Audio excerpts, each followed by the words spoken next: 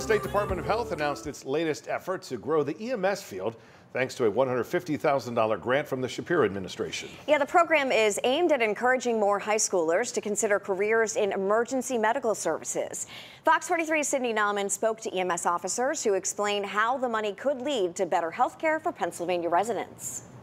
A call for help could soon be answered by high school students. The Department of Health has announced $150,000 in grant funding from the Shapiro administration to encourage growth in EMS education programs.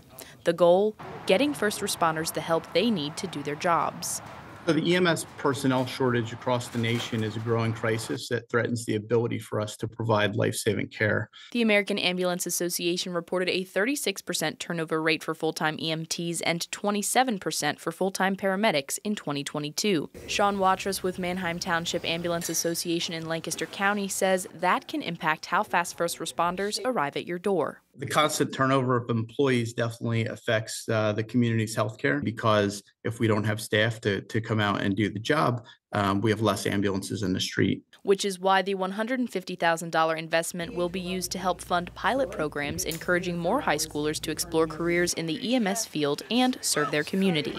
Pennsylvania's Secretary of Health Deborah Bogan said in a statement, "Having a well-trained and dedicated EMS professional arriving at your door 24/7 in an emergency is a safeguard all Pennsylvanians deserve." The application period for schools ends October 16th. 3 institutions will then be awarded $50,000 each to implement their pilot programs however they see fit. Watrous says the increase in trained EMS professionals is worth the wait. Training individuals to become EMTs and paramedics is a great way to get them into the workforce and allow us a bigger pool to pull and interview from. Answering the call for help and filling a need.